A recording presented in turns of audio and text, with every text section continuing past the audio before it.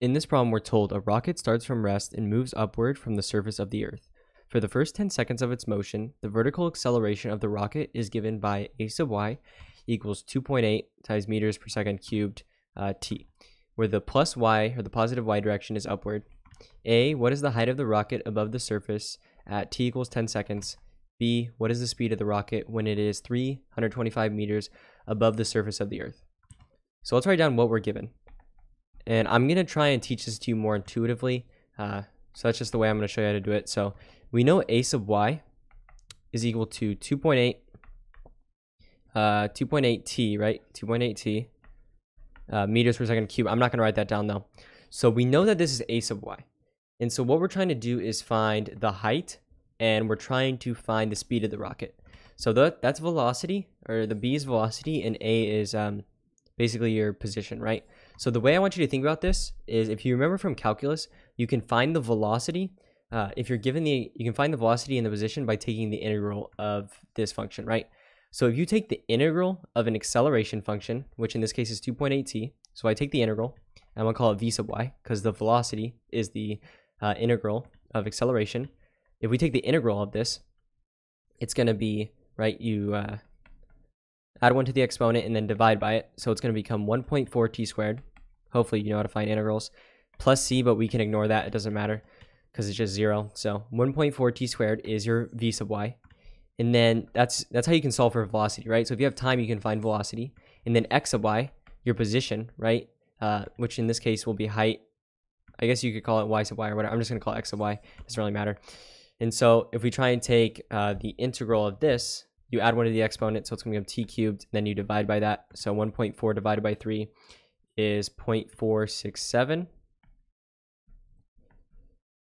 So that's that. So now we have all three of our functions, and we're going to use these to solve.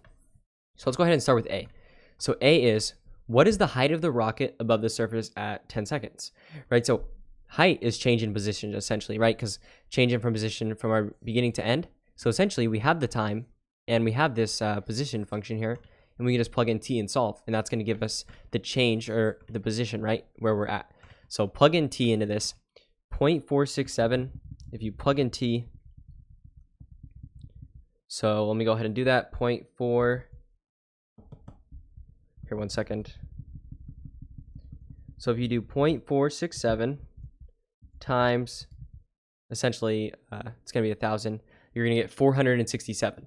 And so keep in mind what unit we're using. It's a distance. Our acceleration is measured in meters. So it's going to be in meters, right? This is meters per second. So our distance is meters. So your answer to A is just going to be 467 meters. Hopefully that makes sense. But yeah, let's move on to B. So B is going to be, what is the speed of the rocket when it is 325 meters above the surface of the Earth? So there's going to be 2 steps to this problem. Keep in mind, it's going to be like this, the last one, where we have some time and we're going to plug it in and we can get velocity. But we need to know at what time is it 325 meters above the surface. And how can we find that? Well, we have this position, right? If we plug in the 325 meters for this, we can find the time it's at that. And then with that time, you can plug it into here and get the velocity. So hopefully that makes sense. Let's go ahead and plug it in.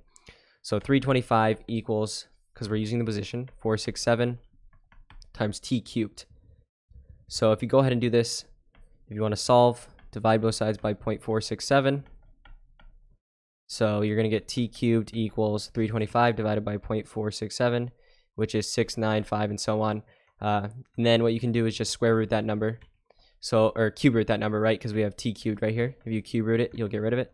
So if you go ahead and take the cube root of 325 divided by 0.467, you'll get 8.861, and so on. I'm going to go ahead and round to 8.86. So it's going to be 8.86 seconds, right? Because our time unit is seconds. So time is going to be equal to 8.86 seconds. But this is going to be our final answer, right? Because we're trying to find the velocity at this time. So we can just take this time, plug it into this function right here. So v sub y equals 1.4 times t squared. That'll give us the velocity. So if we plug it in, 1.4 times 8.86 squared. If you go ahead and do that, you'll get 109.899 and so on. I'm going to round to 110. So just make it 110. And keep in mind what units this is. This is velocity, so we measure it in meters per second. So your answer to B is going to be 110 meters per second. So yeah, these are going to be your answers, and hopefully you found this useful.